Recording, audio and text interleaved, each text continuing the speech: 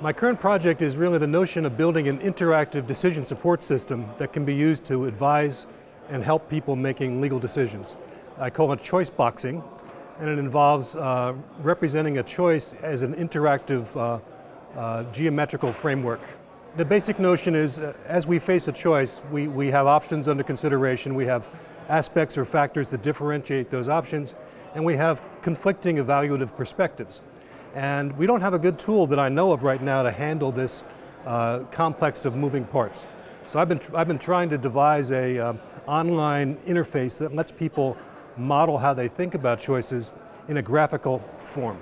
Today we had a number of working sessions trying to see are there any specific legal applications to which this might be applied. And a couple examples occurred. One is when you're dealing with startup organizations trying to decide what form of entity to establish. Should they be a partnership or a corporation or an LLC? There are well-known considerations that favor one over the other depending upon your circumstances. And we feel that it's the kind of decision that doesn't lend itself to a decision tree. It's not algorithmic, it's not something you can look up the answer to. People seem to respond to the idea that if we can provide an interactive representation of the factors in play, that will assist people to make better choices in this area.